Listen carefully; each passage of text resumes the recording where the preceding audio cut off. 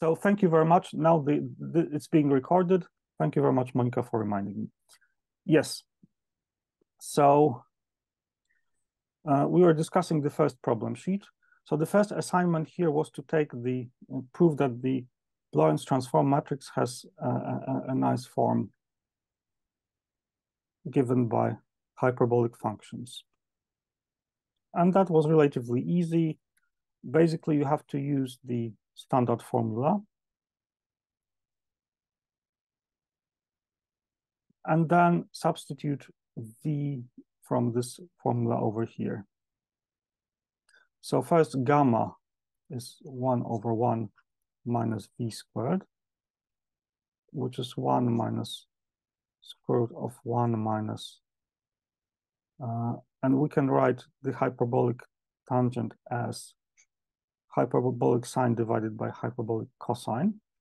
That's very useful here. Hyperbolic cosine is positive, so it can go to the numerator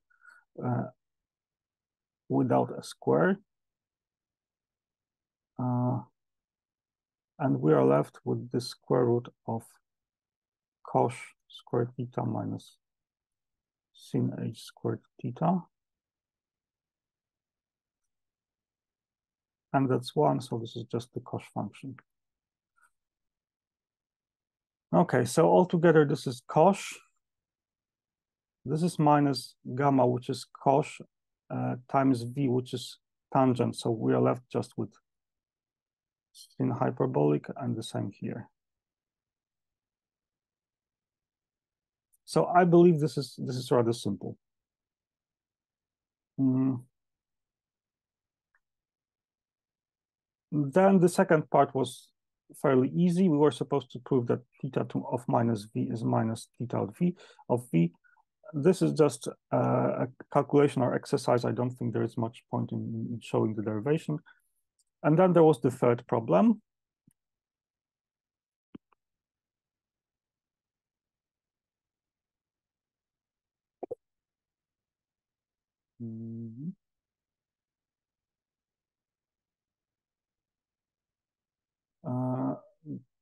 The third problem was to show the additivity of that. So we have three frames, and we are supposed to show that the rapidity from A to B plus rapidity from B to C is theta A to C.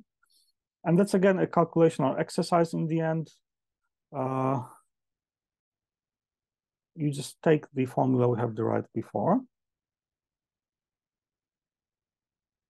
divided by y minus v AB plus half log 1 plus v BC over 1 minus v BC. So you see that theta is another way to parameterize the velocity, which takes values from minus infinity to plus infinity and has the advantage of being strictly additive. We'll see it here. So adding two logarithms gives us the logarithm of the product. So we end up with 1 plus VAB, 1 plus VBC over 1 minus VAB, 1 minus VBC,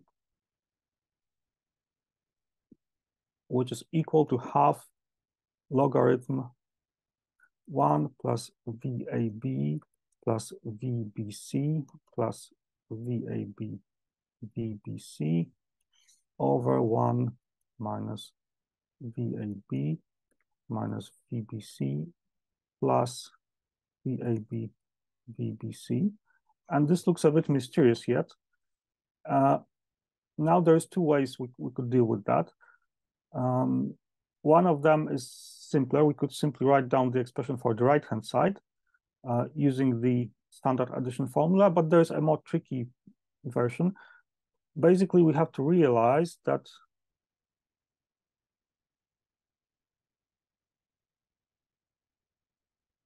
there is this expression here in the numerator and the same thing in the denominator. So what we can do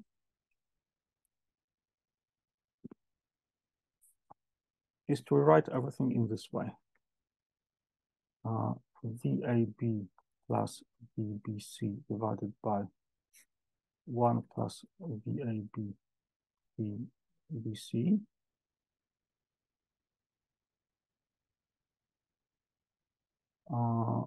And here we got 1 plus. And here we got 1 minus VAB plus VBC divided by 1 plus VAB VBC. What has happened here? Yeah, so we have used this 1 plus VAB VBC as a prefactor in both numerator and denominator. We're then left with this expression over here. And then we can simplify this, this ratio because we have pulled out exactly the same prefactor. And we are left with that. And here now we recognize something. This is basically 1 plus VAC over, this is basically 1 plus VAC divided by 1 minus VAC. That's the, here we can apply the velocity addition formula. Sorry, this is a little bit messed up.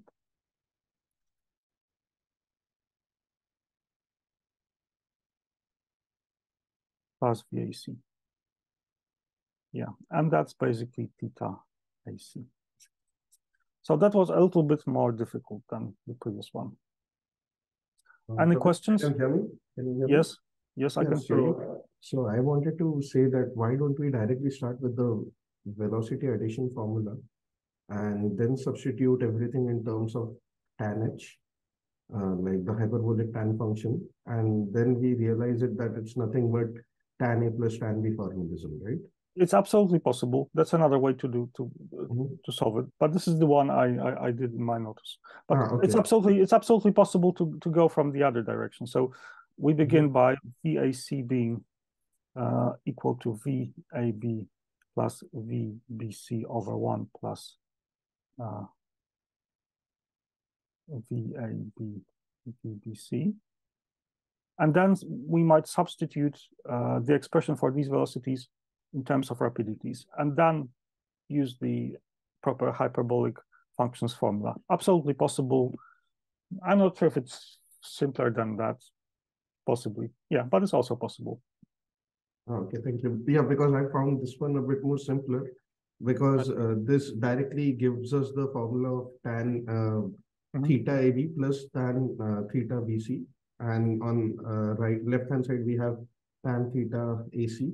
So it's just the inverse of, like, it's just, yeah. Yeah. So the only thing is that you somehow need to remember the formula yeah. This one. Yes.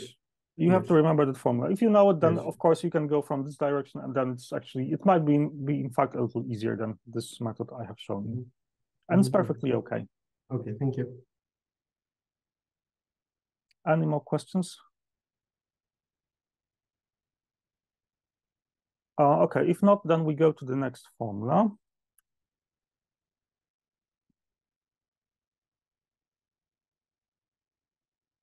To the next problem. The next problem was the time dilation formula. So let me draw a picture.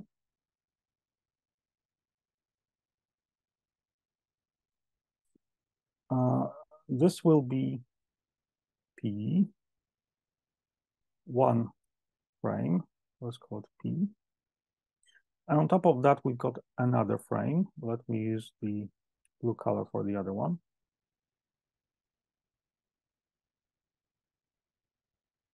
Yeah, so the second frame is moving with some kind of velocity with respect to the first one.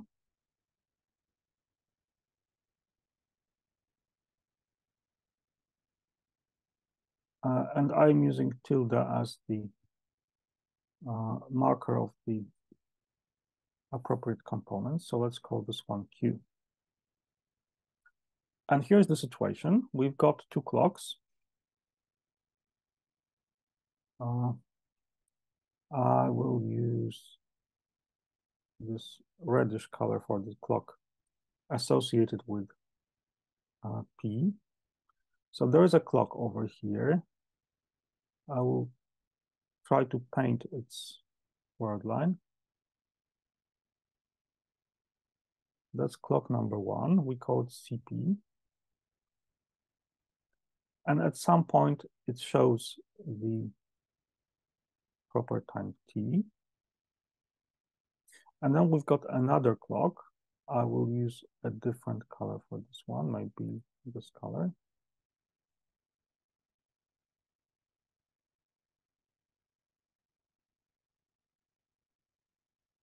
And also shows the time t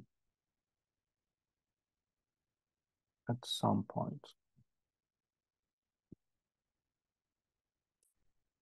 Okay, and the question is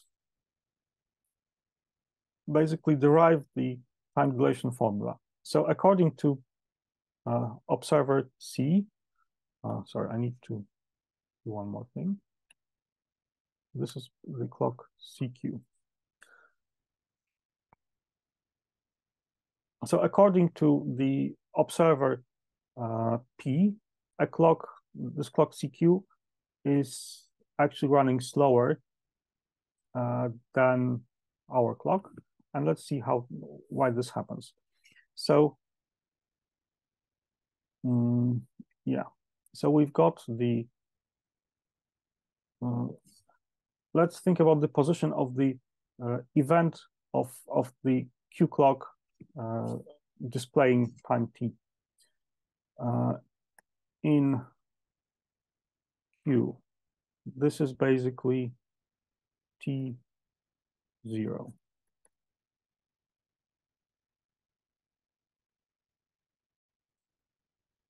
Let's try to transform this back into the frame P. So that corresponds to gamma V gamma times TO, and this gives us X0, X1.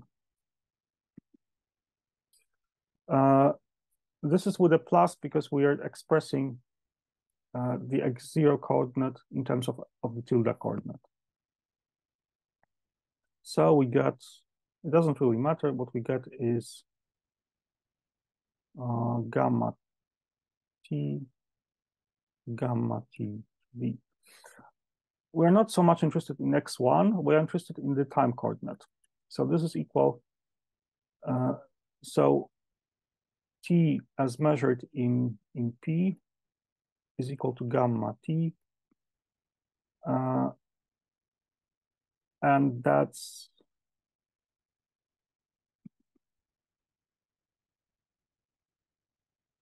T divided by 1 minus V squared. So that's larger than T. So it appears that according to the P frame, the ticking of the clock Q happens somewhat later than the ticking of the clock CP. But what about the point of view of the Q observer? So let's try to figure out how this observer sees the same situation. So in P, the ticking of the clock is again of the CP clock. This is the CQ clock. The ticking of the CP clock happens at T0. That's CP.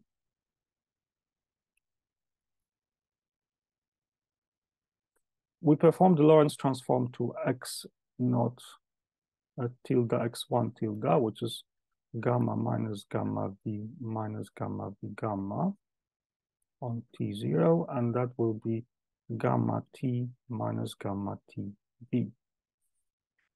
So it turns out that, again,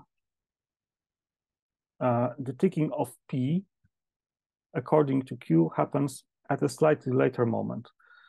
That at first looks a bit inconsistent, but in fact, there is nothing inconsistent about that. The reason why this may happen is that both frames have very different notion of simultaneity. So if the two observers try to argue, hello, guy, P may claim that, sorry, I have seen very clearly that the ticking of your clock is simultaneous with ticking of my clock at time tp slightly larger than t, Q simply will not agree that this is a proper measurement because these two events, according to him or her, are not simultaneous, and vice versa. So that's why both of them can claim that the other's clock actually runs slower than the one they're using, and there is no inconsistency here. Any questions to the time dilation formula?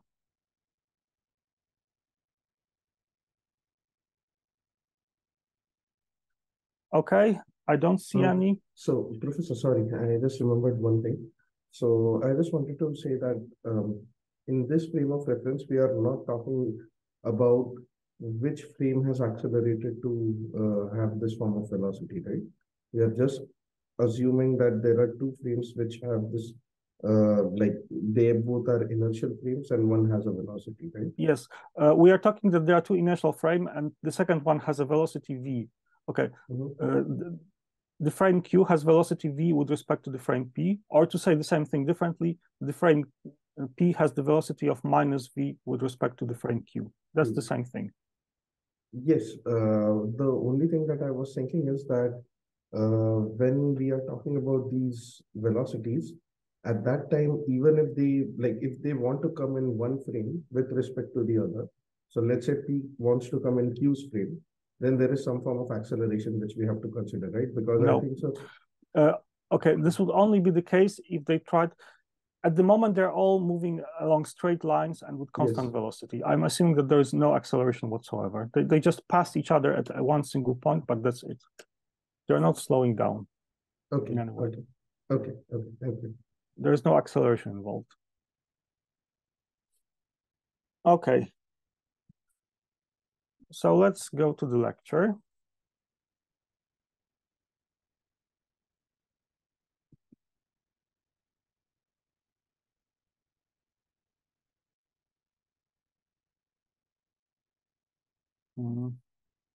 So last time we were discussing coordinate transforms in manifolds, and there's a few more problems I'd like us to do. Okay, here's my notes. Yeah. So let me remind you about the methods of changing of coordinates. I didn't want to do it, but since I had a question about it, methods of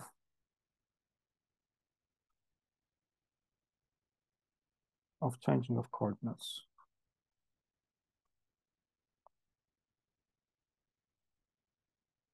So the general formula was derived in the last lecture, but there is special formulas you can use for vectors, one forms, or tensors of valence 2, with tensors with two indices. So when you have a vector, then this transforms into a vector. We have a coordinate system x alpha, and we transform it to some kind of y alpha bar, with y alpha bar being a function of x alpha, and vice versa. We assume that this is invertible. So this transforms to alpha bar. I don't like this in here.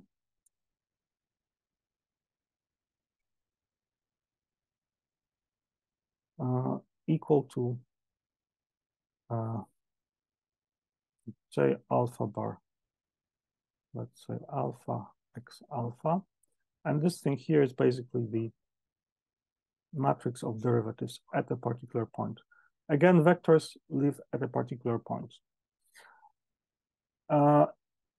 If we assume that this vector has a matrix representation from x0 to x3, then this simply means that our new representation will be the product of J with this vector. So there's a matrix formula for that. There is something similar for the one forms.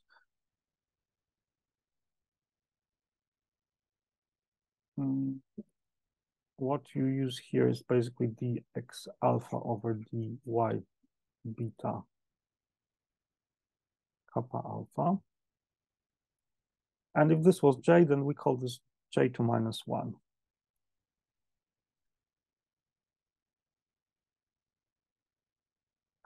And in that case, we can write this formula as kappa bar equal to kappa j2 minus 1, where kappa is a horizontal vector instead of a vertical one. And then there's formulas for tensors. So a tensor T alpha beta transforms into T alpha beta equal to T alpha beta dy alpha bar over dx alpha dx beta over dy alpha beta bar. In a sense, these formulas are easy to guess because we know we need to get an alpha bar here, which means that we have to contract alpha with something, but the proper thing to contract it with is an index without a bar, so an index corresponding to x, so we have to use x here and y alpha bar over here. And for a lower index, we have to perform the contraction with x beta, so y beta bar has to be in the denominator. And this means that T can be written as j T j2 minus 1. You can basically massage this formula to this type of matrix form. For lower index things,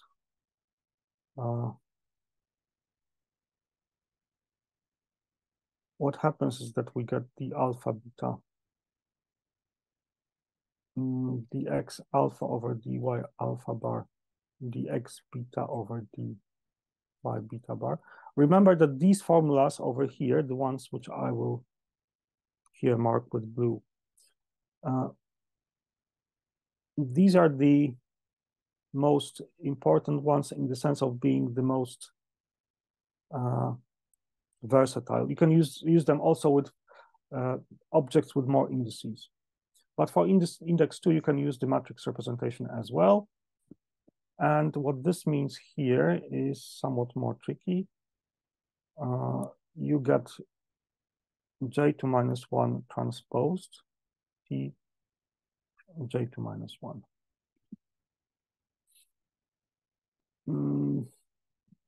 Yeah. And then there is also an upper index matrix formula T alpha beta equals T alpha beta equals T alpha beta dy alpha bar over dx alpha dy beta bar over dx beta. That's the general formula. And this is equivalent to T bar being equal to JT J transpose. Again, it's the blue formula, which is the most important one in a sense, but again, it has a simplified matrix form. But on top of that, we also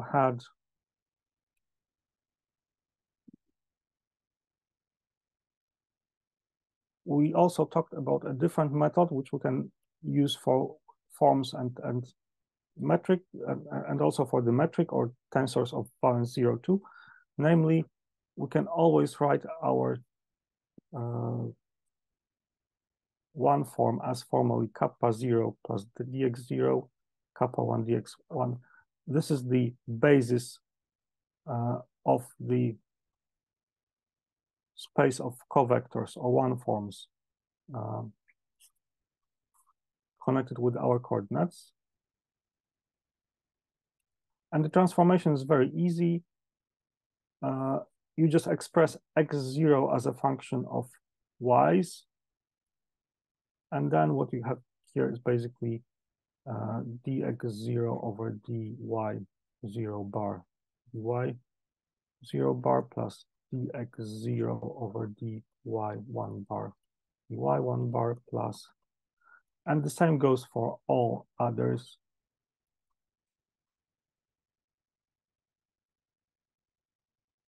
for all other components.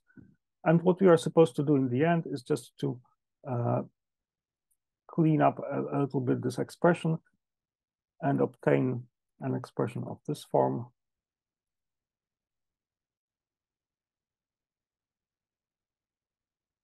dy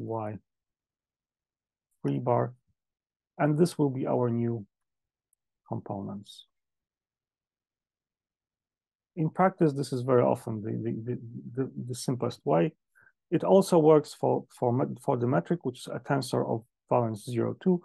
We write everything basically as S square here plus, let's say, 2g01 dx0 dx1. G is symmetric, so the term g01 dx0 dx1 is the same as g10 dx1 dx0. We just write it in this way, and then we have more terms. We perform the same type of substitution. Again, we need to reshuffle the terms and express everything as g0 bar 0 bar 0 bar dy0 bar squared plus 2g0 bar 1 bar dy0 bar dy1 bar plus. And this is, again, a very convenient method for tensors of rank or of valence 0, 2. And now we will do a few examples for that. Example number 1 will be the Rindler's accelerating frame.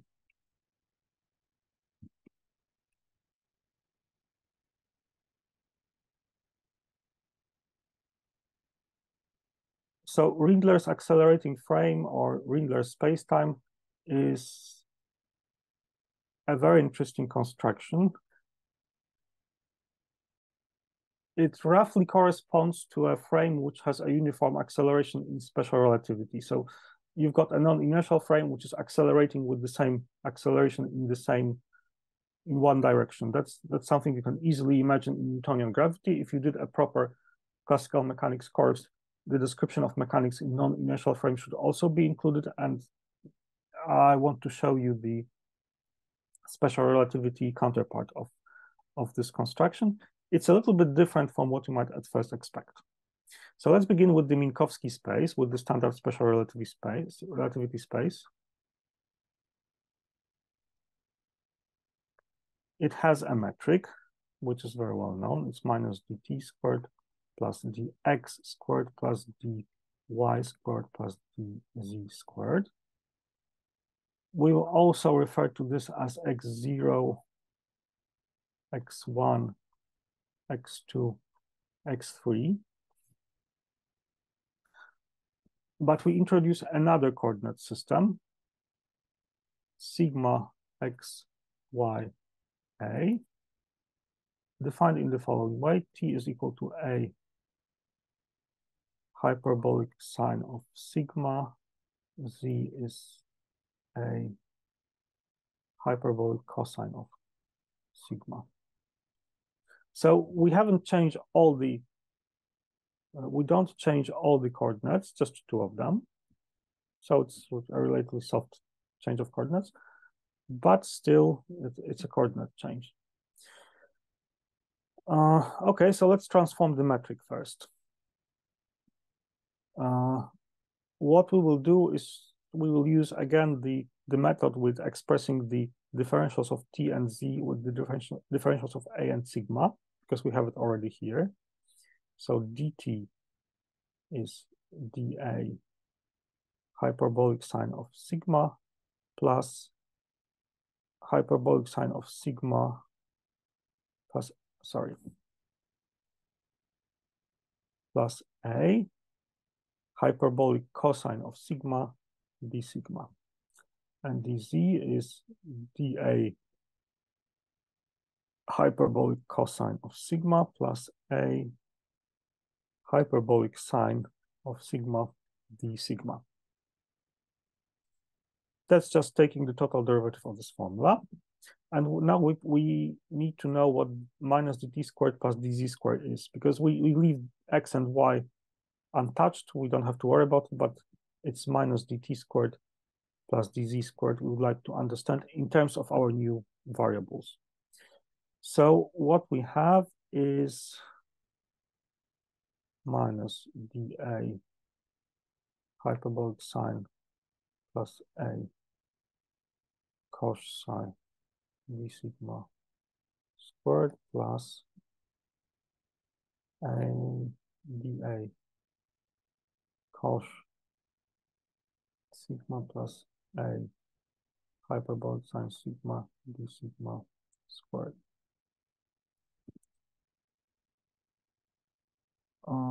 Okay, the simplest method is just to perform the square operation directly. We get this, the cross product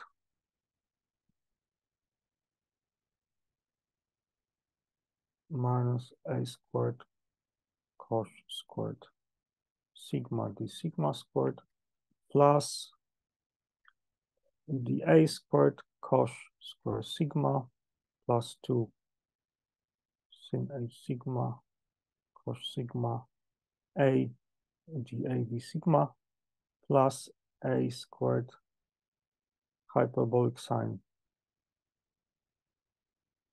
squared sigma d sigma squared.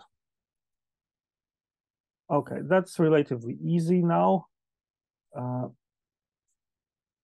So this term and this term just cancel out. Here we've got cosine hyperbolic squared minus sine hyperbolic squared, so this is 1. Here we have minus cosine hyperbolic squared plus sine hyperbolic squared, which is minus 1. So in the end, the result is very nice. It's the A squared minus A squared d sigma squared. So the metric tensor is minus A squared d sigma squared plus dx squared plus dy squared plus dA squared. So that's the form of the metric tensor. Any questions? We'll talk a little bit more about these coordinates in the next few minutes. But now I wonder if the transformation was clear.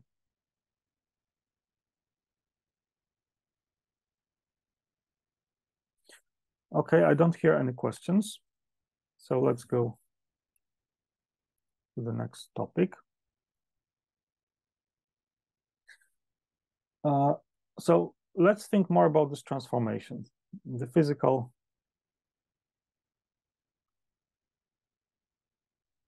interpretation of the coordinates.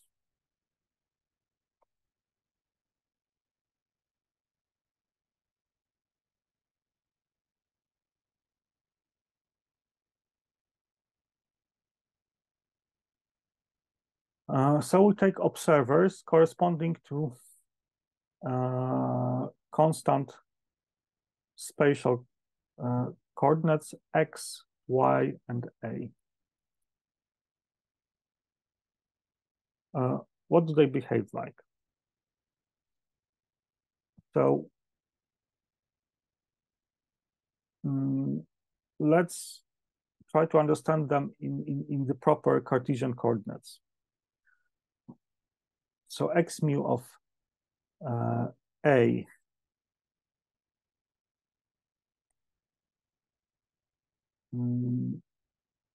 x mu of sigma x, y, a. That's again our coordinate transform. This is a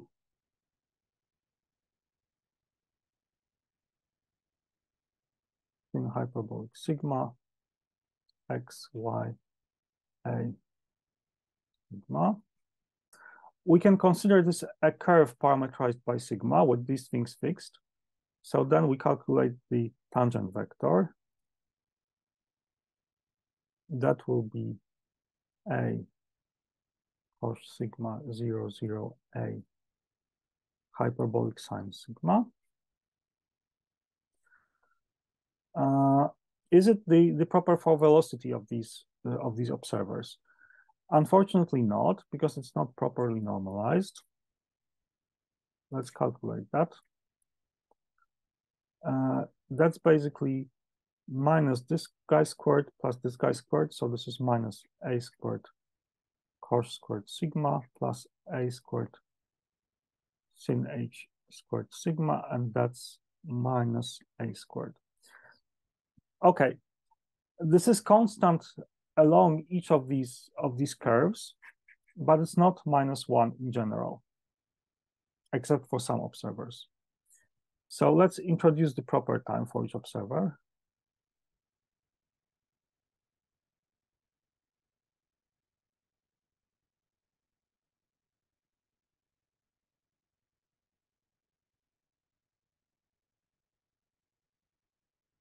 The proper time for each observer is relatively easy to calculate.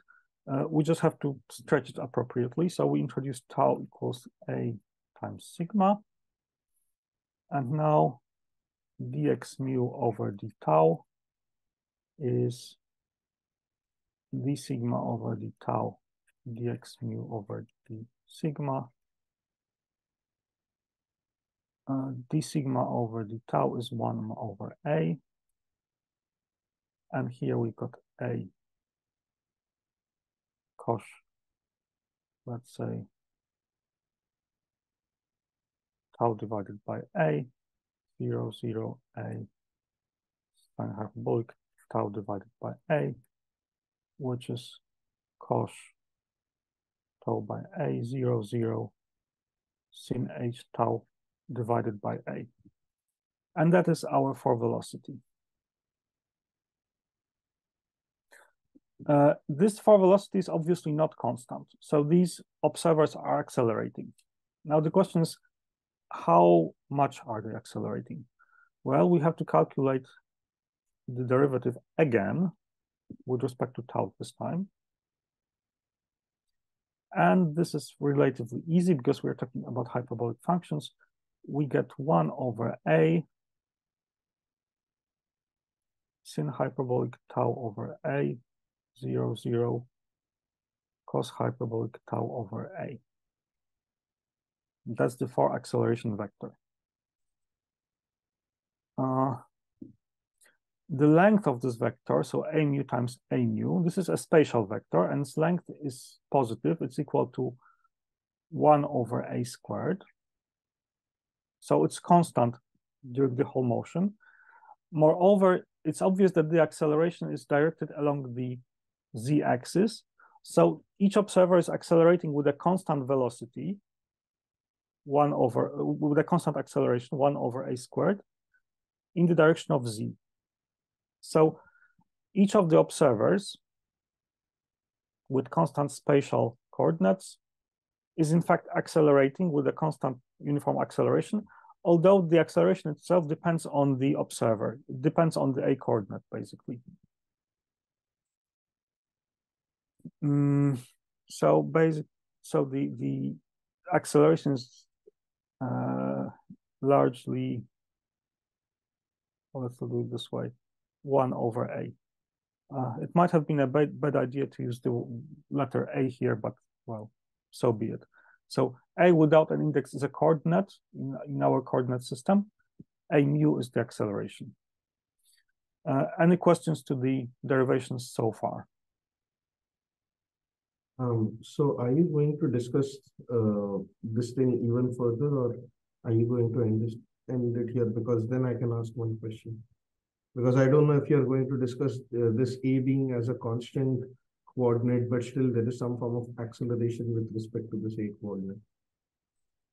I'm not sure if I understand your question. We will talk more about this coordinate system in a second. At the moment, all I'm claiming is that we have shown that for each, observer marked by constant x, y, and a, we have this observer is actually undergoing a constant acceleration in the same direction, although the value of this acceleration depends on the a coordinate. But when you say that there is an acceleration with respect to the z coordinate. So at that point, this is not like the coordinate system which we are using over here, right?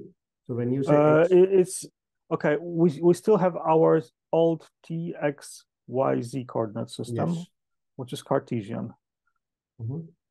And these calculations are done in this Cartesian coordinate system, basically. Okay, yeah. So that's how we are saying that in this z coordinate there is some form of acceleration, right? Yeah.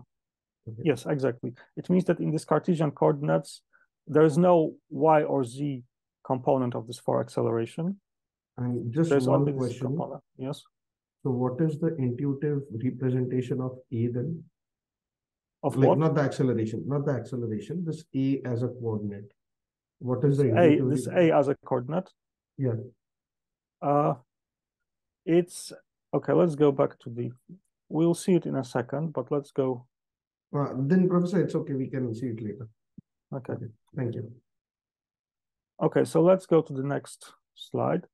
So there is something very interesting about these coordinates. So one thing that is fairly easy to see from the form of the coordinates. Let's go back to layer 6. If we assume that A is positive and sigma is any number whatsoever, this is what people usually assume. It's pretty clear that this coordinate system doesn't cover the whole space-time. Why? Because look, we can calculate. Let's go to the next slide.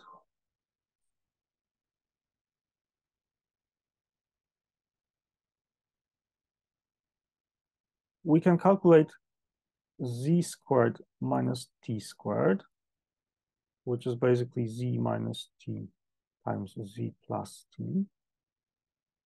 That's equal to a squared, and that's always positive. Let's for a second forget about the x and y coordinates and just focus on t and z. So we are in Cartesian coordinates in Minkowski. This is t, this is z. So this condition that z squared of minus t squared is positive, it basically cuts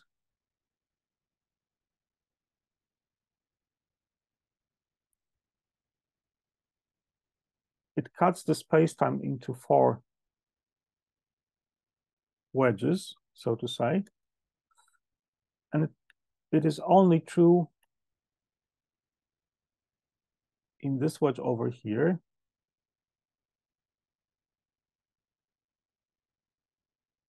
Oh, let's write it this way. Or this one over here.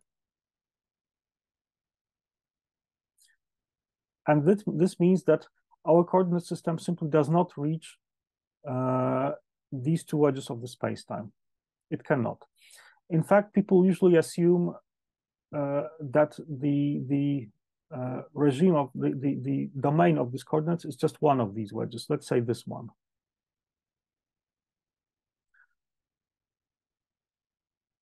This is actually seen easily in the coordinate transform functions. Let's have a look here again.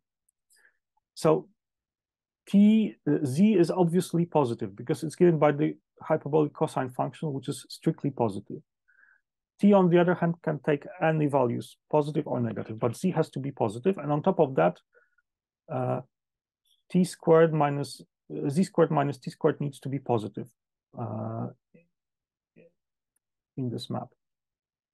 So let's go back here.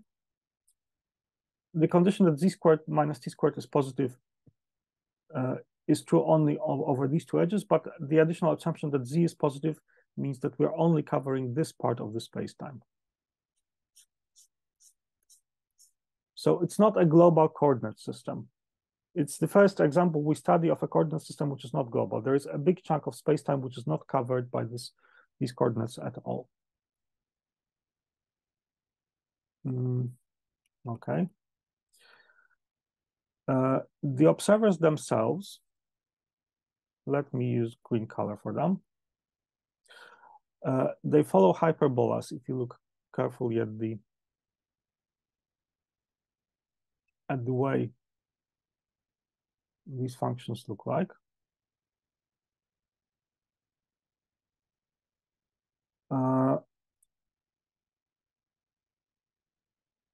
The constant time slices, the slices of constant sigma,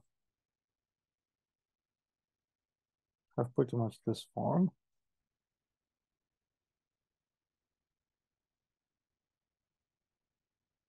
This is sigma equals to constant.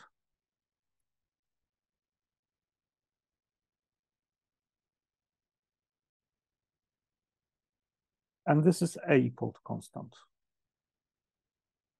So you see, A is a coordinate which is a spatial coordinate, but it's not exactly equal to Z. It's equal to Z when we are at time t equal to 0. Here, these two coordinates, A and Z, coincide, but in general, they don't. The constant A curves look like hyperbolas which cut through Z at particular points. And then A equal to constant curves are basically the word line of these accelerating particles. Is it more or less clear what is the role of A? Yes. So I had one doubt here, that what if we have this t square minus z square as a parameterization? Then we will cover the whole, like not the whole space, the other part of space, right? Let me go.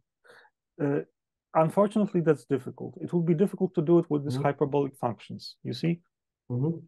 Let's go back here.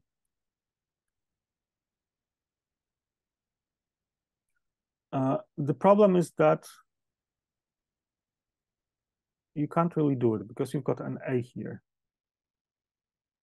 Yes, so for example, what I was trying to say is that instead of writing t as a sin h sigma, yes, we can write it as cos h sigma, and z as a sin h sigma. Yes, that's possible. Then you would get another, I understand that in this case, you would get a coordinate system which indeed covers this part. Yes, it's possible. Whole space, yeah. Yes, but look, you'll still need 4 different coordinate systems to cover the whole space-time. And actually, you would still have these lines here not covered by any of them. It's absolutely possible. You would have 4 coordinate systems, but you'd also need some kind of transitional maps, charts which cover these lines. But in principle, it's possible. We will work a little bit more on Schwarzschild geometry, where this type of tricks will play very similar tricks, introducing different coordinate systems here. But at the moment, I want to focus on this one. The first message I wanted to give you is that there is a counterpart of uniformly accelerating frame in special relativity, but it's kind of different from what you expect. First of all, notice that there is a small paradox here.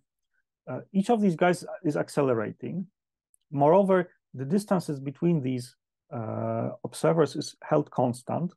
You can see it in the metric itself. If you look at the metric tensor, the metric tensor doesn't depend on time. Distance between 2 neighboring observers with constant a's is constant. It's just dA squared, or just dA. However,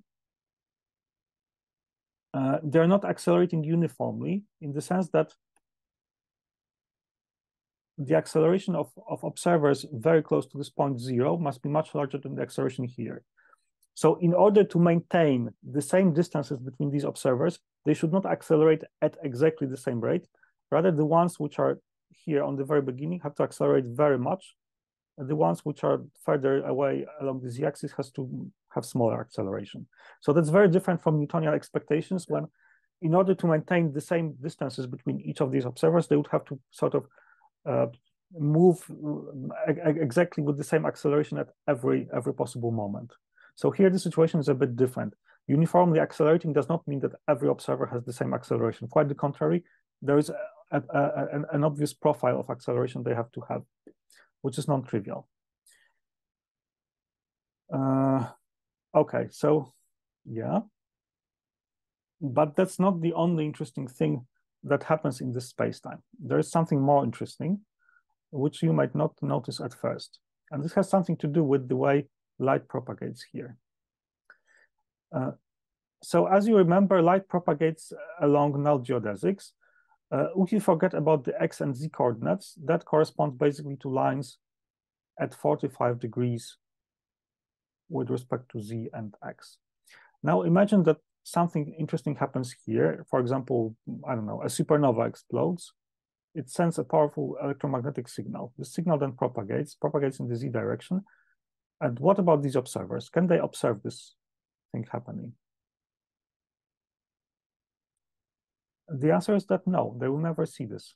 You see, the world lines, as these observers accelerate, the world lines asymptotically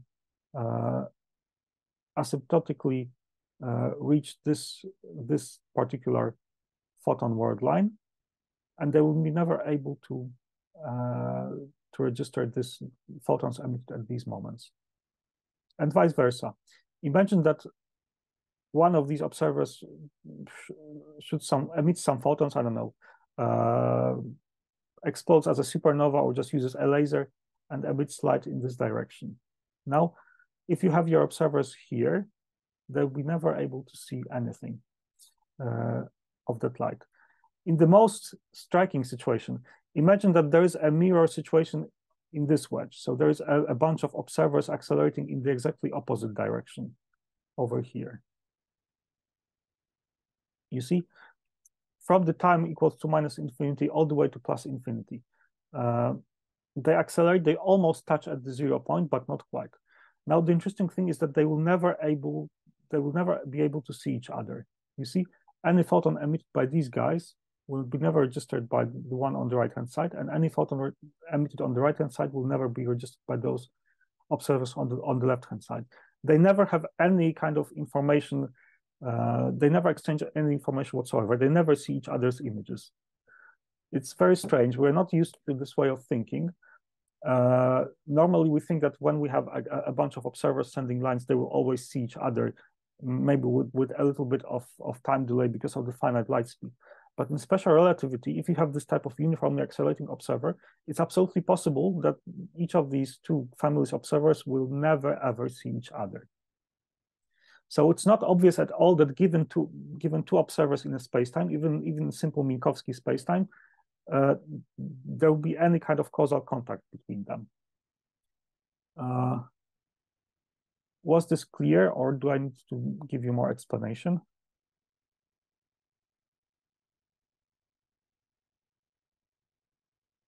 So can I ask some questions? Yes. Yeah. So yeah.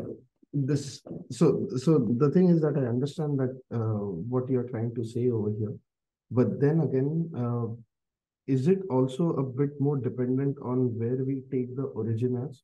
Because that is the point where the observer will see these observations or make these kinds of what do you mean by the origin? So yeah, so the point of 0, 0, which is there. So obviously, if we displace one of these, families of observers with respect to the other, so that they have some kind of overlap, the effect will disappear. They will have a bit of overlap. They will see each other for some time. So yeah, you have to position these two groups of observers in a clever way in order to see this effect. Yeah, so that they lose contact with each other. Then it's dependent on the coordinate system itself, right? Because more precisely, it's dependent on their position with respect to each other. Yes. Not so much on coordinate system, but on the position of these two groups with respect to each other. They have to be sufficiently far away from each other. They cannot overlap. They can get close to each other. Yeah, it was my mistake. Sorry. So what I wanted to say is it depends on the observer who is seeing this effect or trying to observe this effect, even though it might not be possible for the observer of origin to see any of these events, maybe. What do you mean by observer of origin? So there is, let's say, an observer at 0, 0. Okay. So with there what is a for small velocity? observer. With this for velocity? Yes, with that for velocity. So it will observe these forms of events which is occurring at these two regions. Yes, this observer will see everything. Yes. Looking on the left, the observer will see everything, everything she or he wants to see from any kind of light emitted from the observers on the right-hand side and any kind of light emitted from the observers on the left-hand side. Left-hand side. Yes. So now my question goes in this way, that given this scenario, in this frame of reference of the observer who is moving with this for velocity of like from 0, 0, in this frame of reference, this kind of effect the observer will say will be existent. But when we change this origin, at that time, like the observer who has a for velocity at that point might say a different story, right? Yes. You mean simply displacing the origin? Yes. Yes. Yes.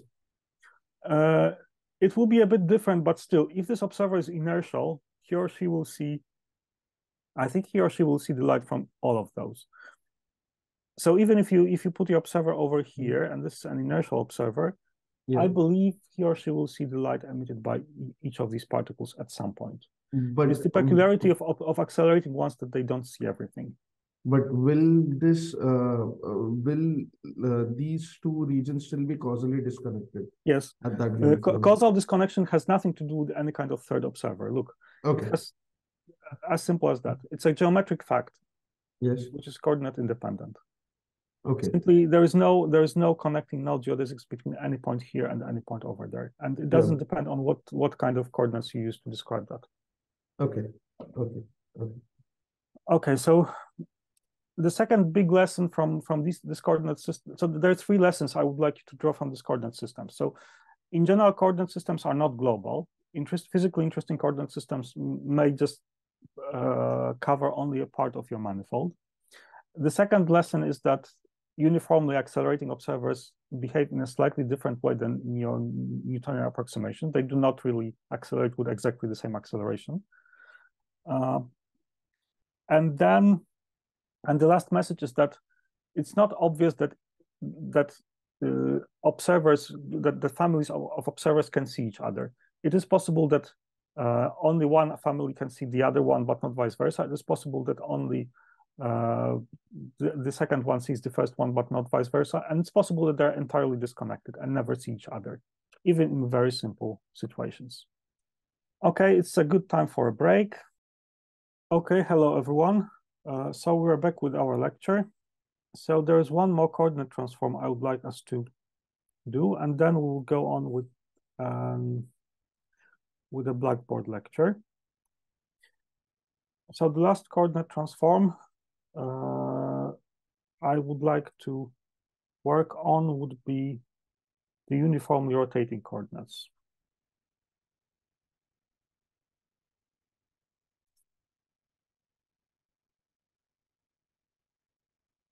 And the reason why I want to go through this example is that there is one slight difficulty with it, one that we haven't encountered before. Sorry. Coordinates.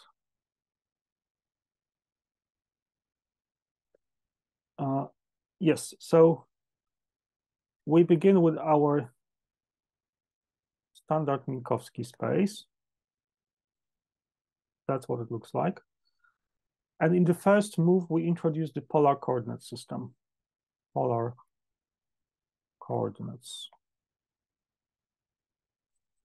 I think we have already done this example. So we have T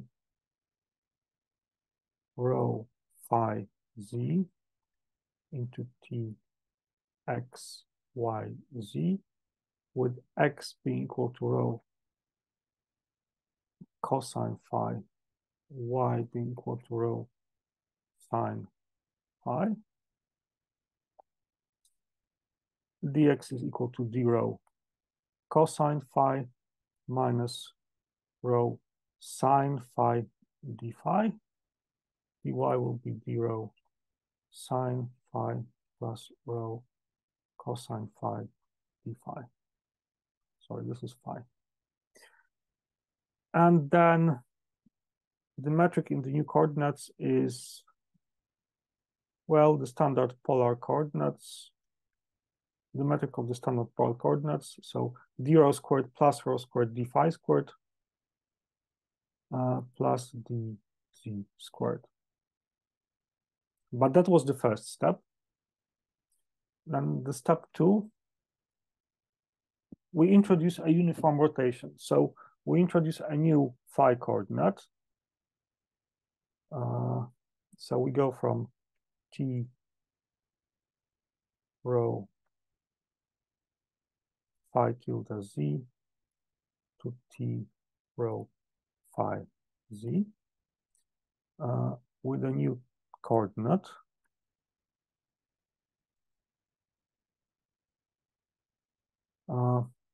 Phi tilde equal to phi minus omega t. Omega is a constant parameter. So it corresponds to a new parameter. So our new phi is related to the old phi by some kind of constant rotation with the angular velocity omega. Okay, so in that case, d phi is just d phi tilde plus omega dt. It's because phi is just phi tilde plus omega t. Omega is a constant parameter. And now we will perform the coordinate change. So the only coordinate we touch is actually phi, and there's only one term with this phi coordinate, which is rho squared d phi squared. So let's try to express this new term in terms of new coordinates. That's rho squared. Sorry, that was supposed to be the one without tilde, rho. Yes. So rho d phi squared, this term over here is rho squared d phi tilde plus omega dt squared, which is rho squared d phi tilde squared plus rho squared omega squared dt squared plus the cross term, 2 rho squared omega d phi dt. This thing over here. Now, going back to the expression for the metric itself, we will obviously have another term with dt squared coefficient. So let's write it this way. This is dt squared minus 1 plus rho squared omega squared. D rho squared remains unchanged. Then there is this rho squared d phi tilde squared. Then there is this interesting cross term, 2 rho squared omega d phi dt. And then dz squared survives as it used to be. Let me check this with my notes. Yes, right, correct, correct, correct. Okay, so this is the metric in our new coordinates. And one important change with respect to what all the problems, all the examples we were discussing before, is that we've got a cross term, which contains not just, we've got an off-diagonal term in the metric, d phi dt. And now we have to handle this term appropriately. And there's a bit of a, there's a small catch here.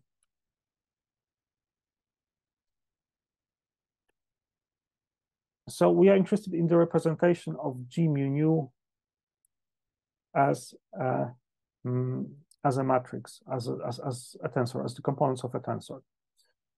So let's try to write it here.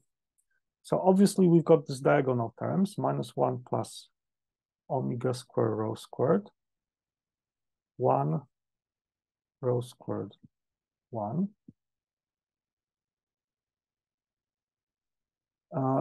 That's basically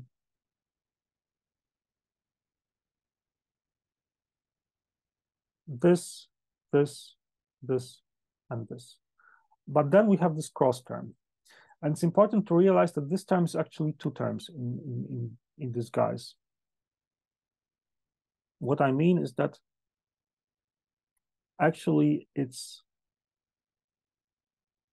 G 0 to D, let's say Y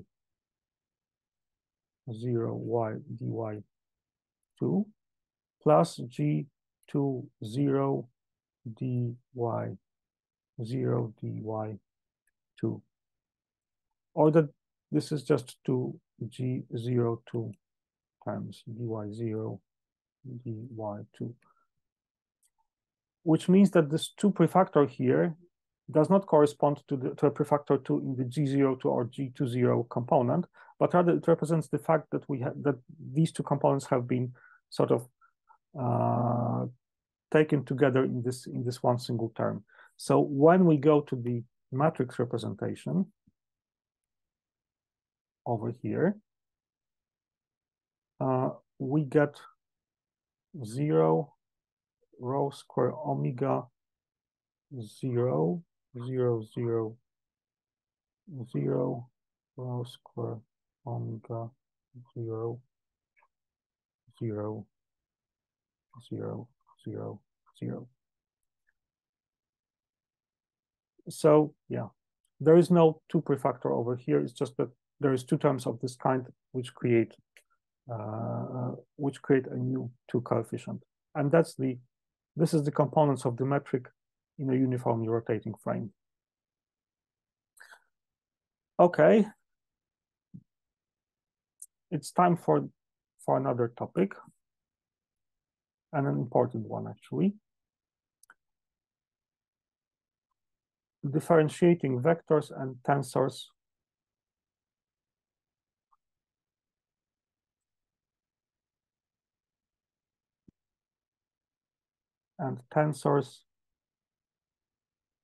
in general coordinates.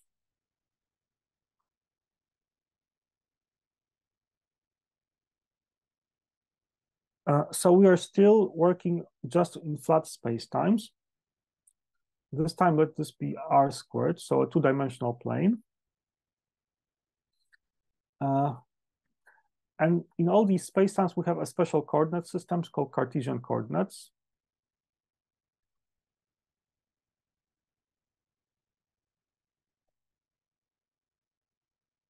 In this case, I will call them XA, A equal to 1, 2. But we can also introduce the polar coordinates.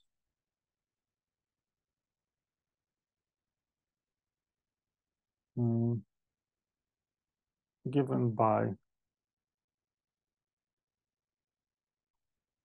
R cosine phi, R sine phi.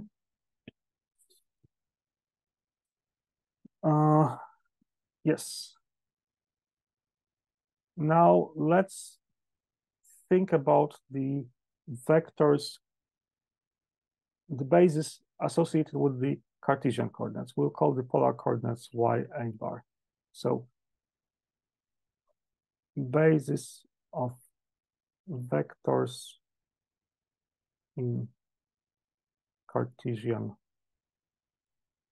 coordinates.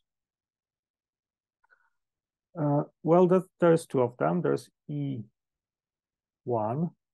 I'm using a bold one because this is the index which marks an appropriate vector of the basis, not a coordinate. But this is basically 1, 0, and we've got E2, which is basically 0, 1 in the Cartesian coordinates. So the x and y vectors.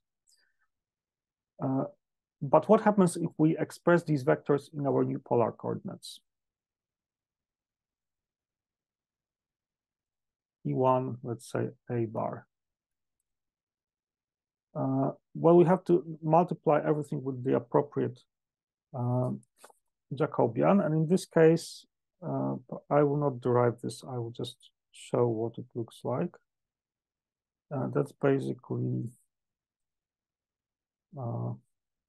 cosine phi sine phi minus 1 over r sine phi 1 over r cosine phi times 1, 0, which is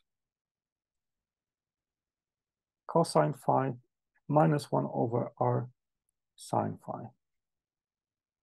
On the other hand,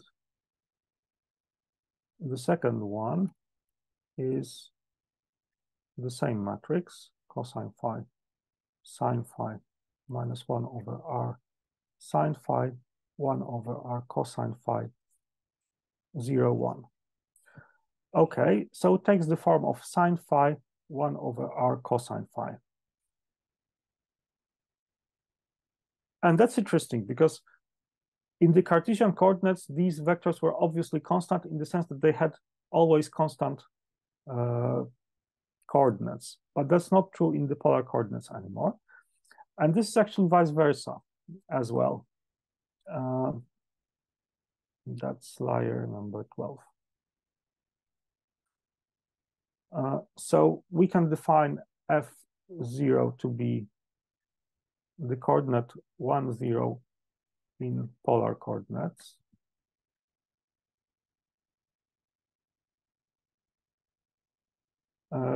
It's sometimes denoted also by d over r, and F1 would be the 0, 1 in polar coordinates. That would be d phi. And we can transform them to the Cartesian coordinates and discover that it shouldn't be 0 and 1, it should be 1 and 2.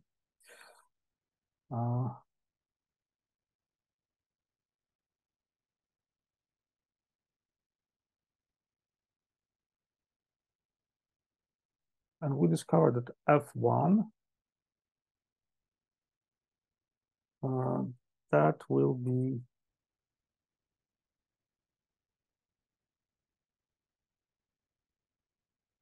cosine phi minus r sine phi sine phi minus r cosine phi times 1, 0, which is equal to cos phi sine phi. And the second basis vector of the polar coordinates, sorry, now we express them in Cartesian coordinates. So there is no bar here. And the second vector is, well, the same matrix times 0, 1, which is minus r sine phi r cos phi. Or this you can write also as minus yx, and this would be x over r, y over r. And again, vectors which have constant components in the polar coordinates do not have constant components in Cartesian coordinates. Let's draw a picture. That will make things a little bit more clear, I guess.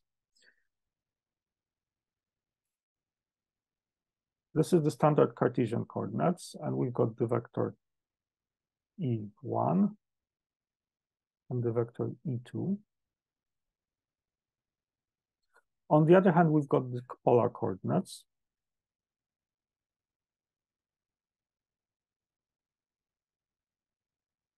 That will be constant r circles.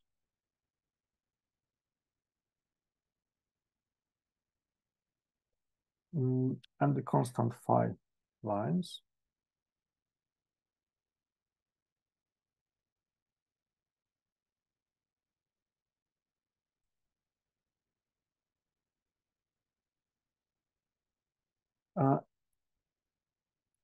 And these guys, let's change the color to green. The constant, the basis vector in this case, so this is F1 F2, they look quite different. Obviously, they appear to depend on the position very much. This will be F1 again, and this will be F2.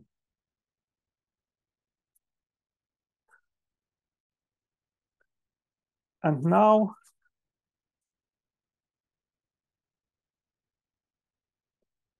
there appears a bit of a problem when we want to differentiate vectors. So how do we differentiate vectors and tensors? In the Cartesian coordinates, we would simply take a vector, xa. A would denote the coordinates in this Cartesian decomposition. So our vector x is just x1, e1 plus x2, e2. And we can just differentiate them component by component, and we get xa differentiate with respect to b equal to dxa over dxb.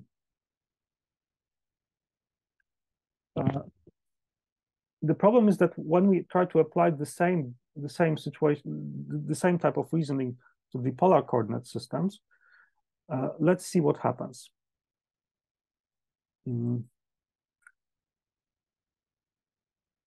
What happens is that x is equal to x1, let's say bar, f1 bar plus x2 bar, f2 bar.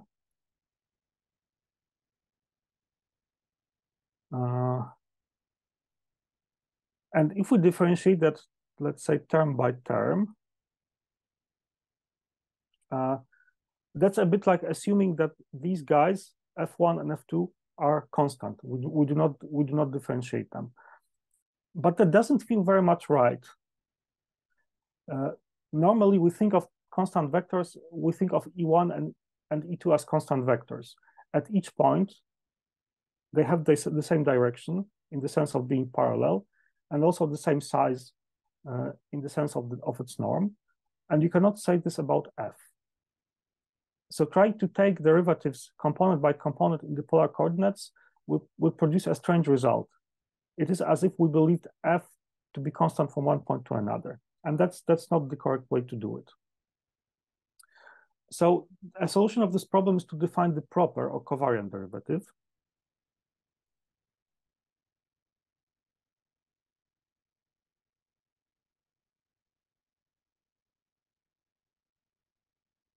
Or the proper derivative as the derivative in which we assume these Cartesian vectors to be constant.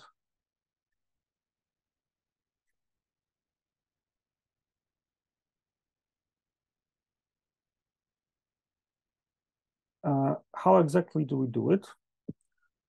So imagine we are calculating the derivative of a vector in the polar coordinates. So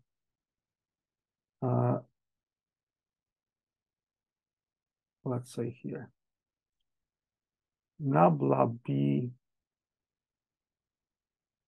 we will write it this way, xa semicolon b. That's basically x1, f1. We are performing the composition in the frame in the polar coordinates. I will explicitly also write the index corresponding to the component plus x2 f2 a bar. Now we differentiate this whole expression. So first of all, we differentiate this coefficient here, and that's pretty easy. That's just dx1 over d polar b bar.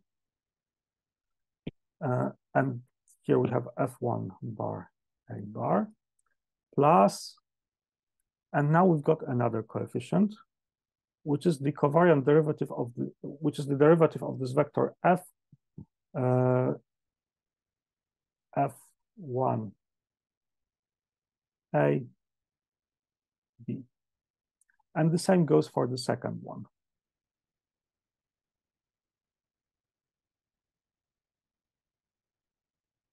F2 a b, and no.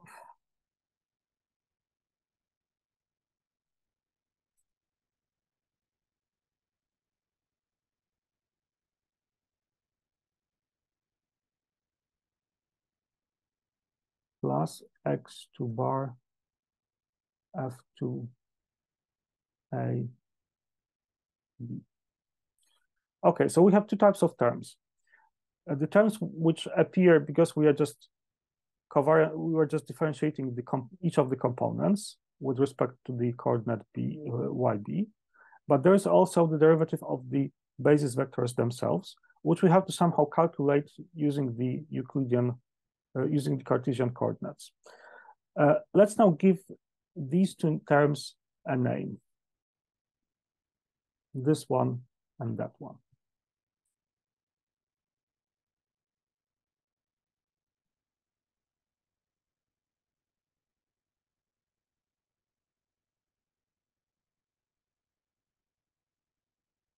I think this is number 13.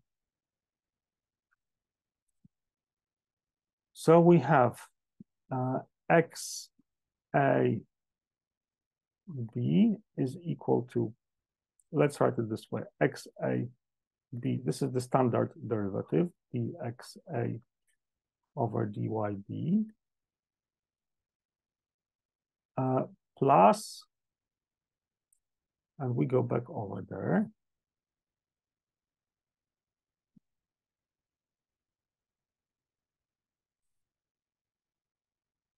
plus we will call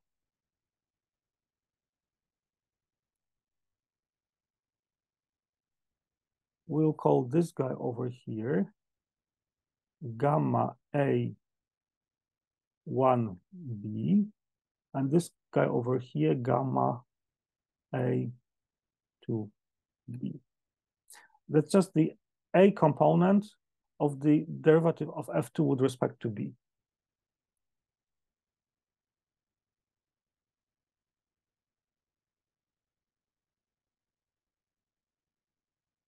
So now what we get is xa times gamma, let's say xc times gamma a c b. Please compare these expressions, this one over here and that one over there. I have just written down the summation with respect to index 1 and 2 as a summation with respect to index I call c, and I'm just using this gamma as a new way of describing these components of this derivative over here.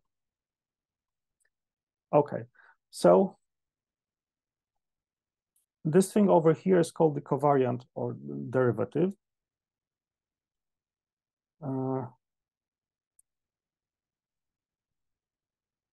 These things are also known as the connection coefficients, and we'll talk more about them in the incoming lecture.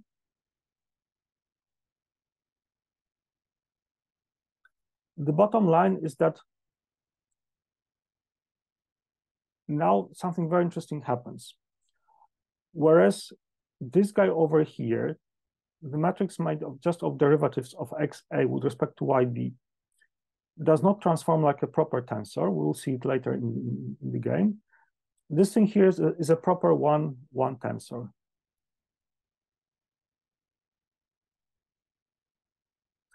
I will also introduce another. So this is one notation for the covariant derivative using a semicolon, but it's also very often written using the del operator in this way. That's precisely the same thing. It's just that some authors prefer this one, some authors prefer that one. there's a bit of a difference between these notations, and it's easy to see if you apply differentiation twice. So if you differentiate this again with respect to C,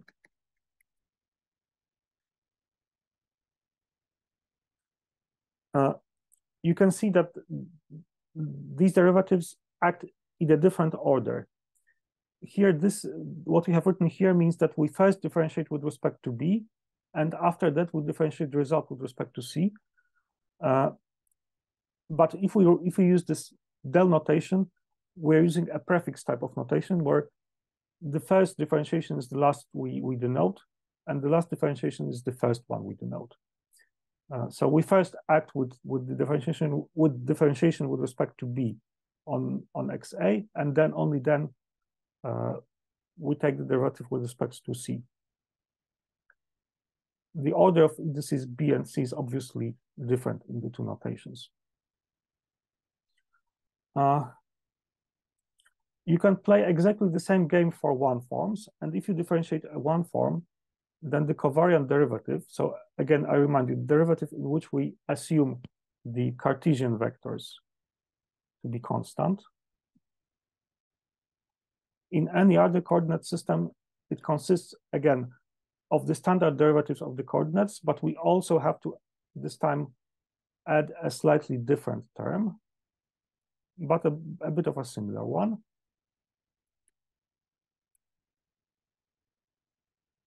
We are using basically the same set of coefficients, but we have to contract it a little differently. Instead of contracting the upper index of our vector with the lower index of this gamma, we take the lower index of this kappa and contract it with the upper one.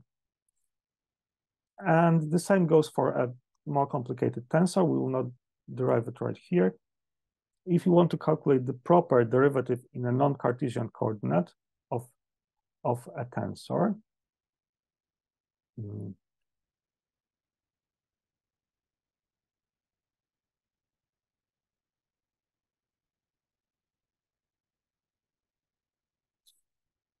no, I'll use a different one. Let's say P.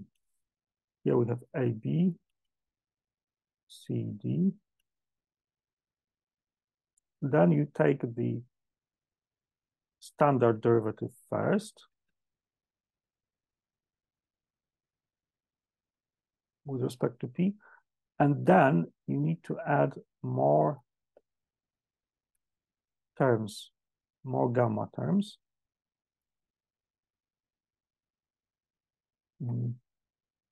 XP. Then you add the same type of term for the second index.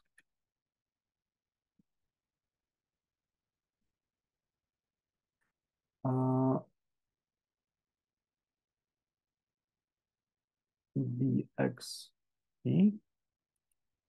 And then you subtract the terms corresponding to lower indices.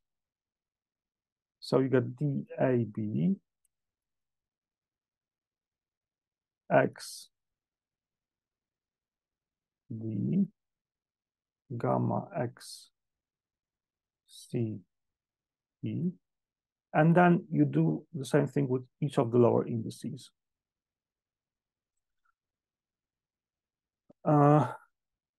This is the way you calculate the proper derivatives or the covariant derivatives of tensors in non-Cartesian coordinates.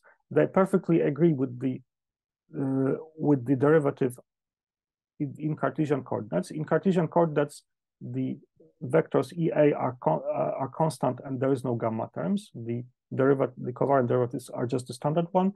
In coordinate systems which are more complicated, you have these gamma coefficients coming from the derivation of the basis vectors. Okay, any questions? Again, there will be a lecture about that just coming soon, but at the moment, I just wanted to show you that in a standard flat spacetime, if you introduce more complicated coordinate system, differentiations of tensor and vectors involves adding this type of terms related to the derivatives of basis vectors. It seems there are no questions here, so let me go to the slides. Okay, so the topic of the lecture will be pseudo-Riemannian manifolds.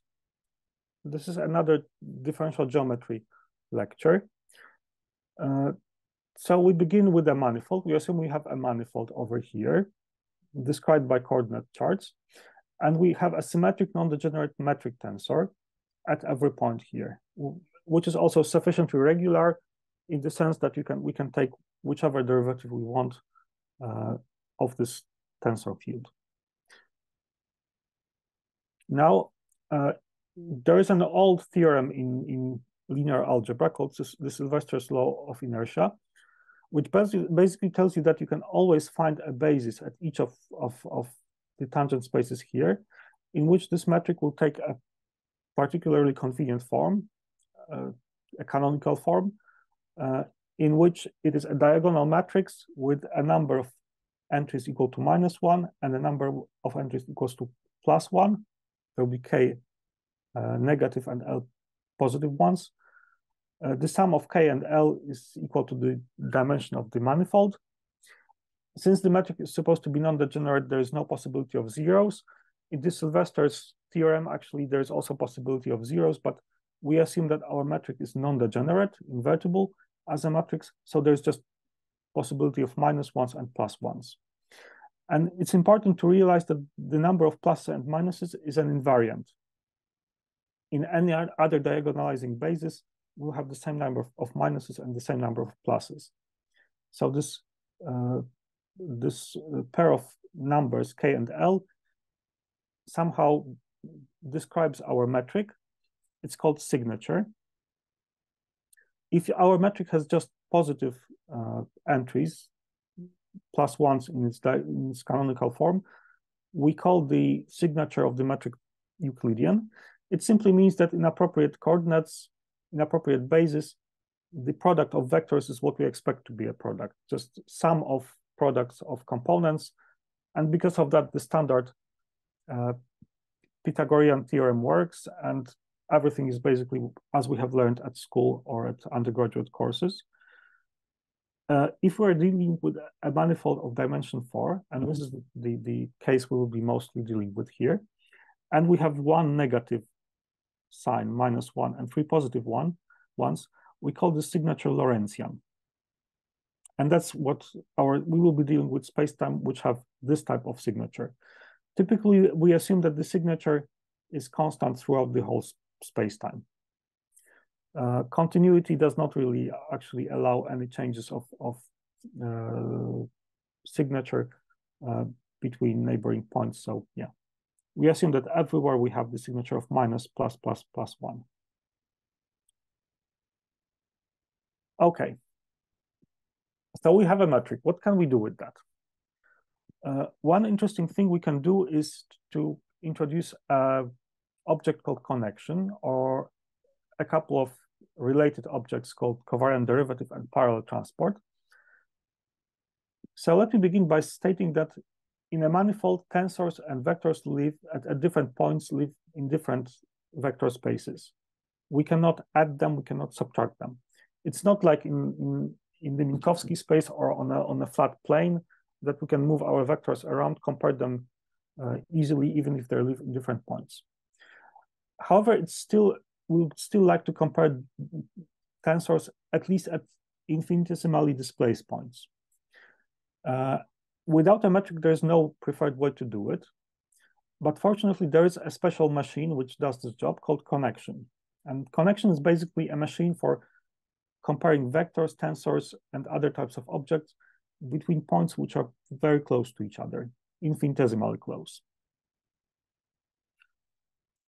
It's related very closely to 3 other important objects. Another object called parallel transport, maybe we'll get to that. An object called covariant derivative. And an object called the choice of the local inertial frame. We'll explore exactly what these links actually mean geometrically and what they mean physically later in this lecture. At the moment, please just remember that connection is an abstract thing which allows us to compare tensors, but it gives much more than that. It lets us transport vectors from one place to another. It will also allow us to calculate derivatives. And on top of that, it will be related to the choice of the local inertial frame. Where do we get a connection from? Well, in a manifold without any additional structures, there's infinitely many connections we can use. But if we have a non-degenerate metric, there's a special connection called Levi-Civita or metric connection, which is in a sense compatible with the metric we have. And this is in fact the only connection we will deal with in this lecture. It's by far the most important example of connection in differential geometry, the one which comes from the metric we have already on our manifold. So how do we choose a connection? So the idea is to choose the covariant derivatives of basis vectors. We've got a coordinate system, a coordinate chart in our manifold. It doesn't have to be global. At each point, this gives us the basis vectors EA and the basis of covectors, omega nu. I'm sorry, this should be an upper index. My mistake. Let me correct it right away.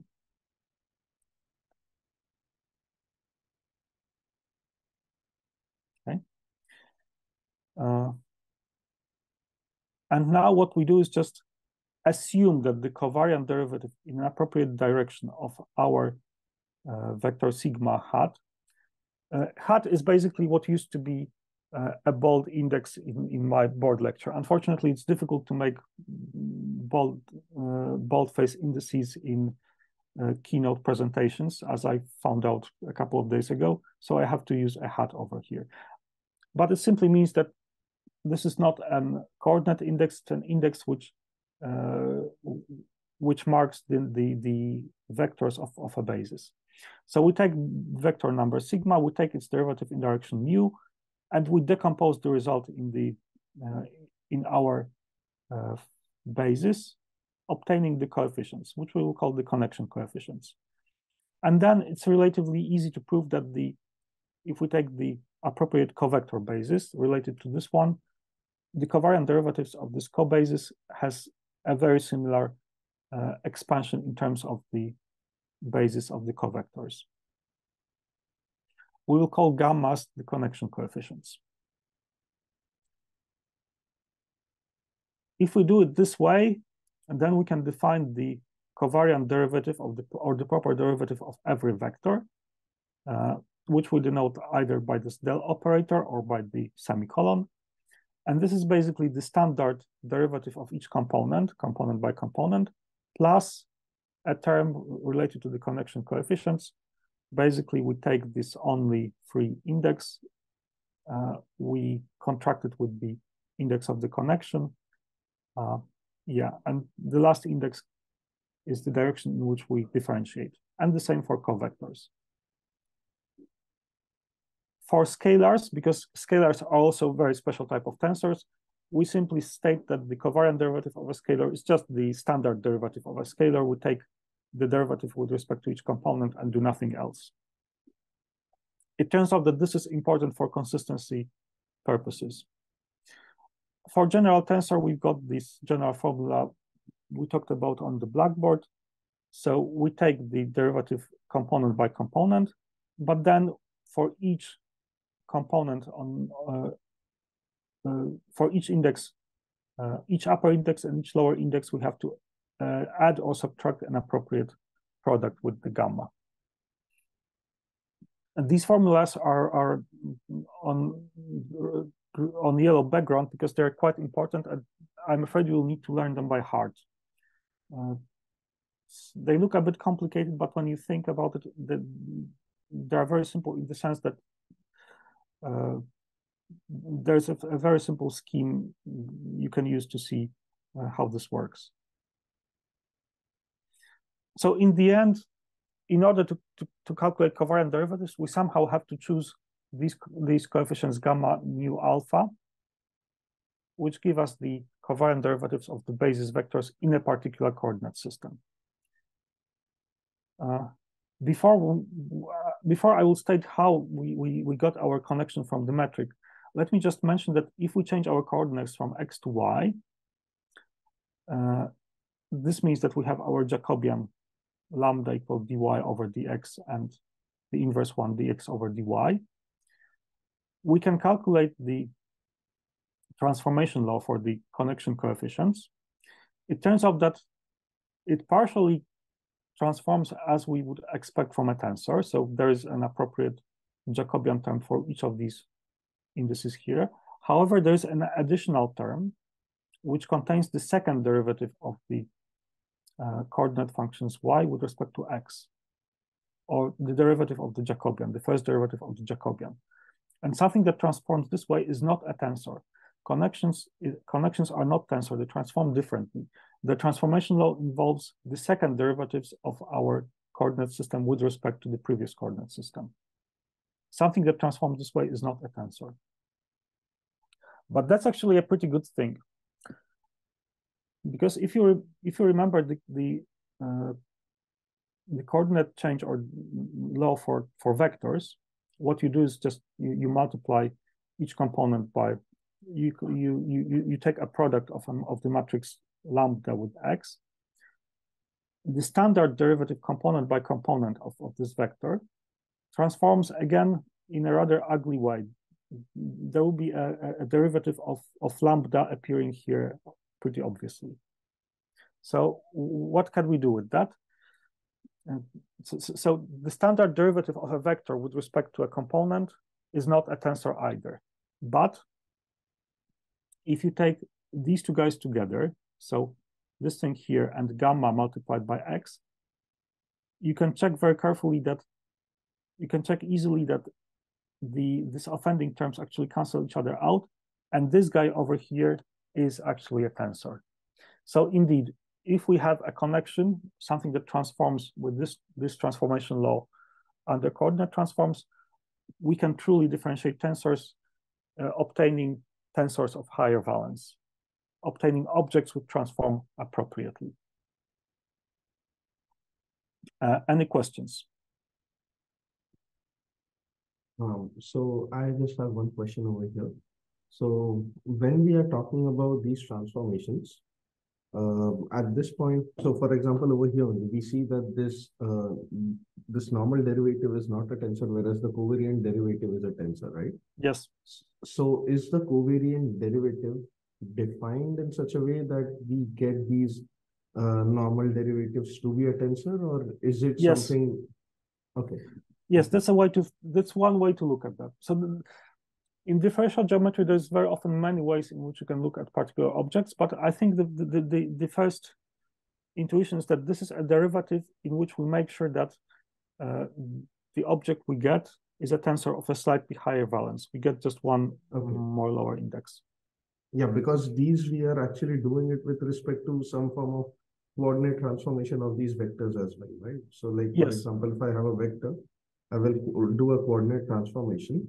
And if that transformation itself is not a tensor, then that might have created a problem. The transformation cannot be a tensor, the effect of transform. Okay.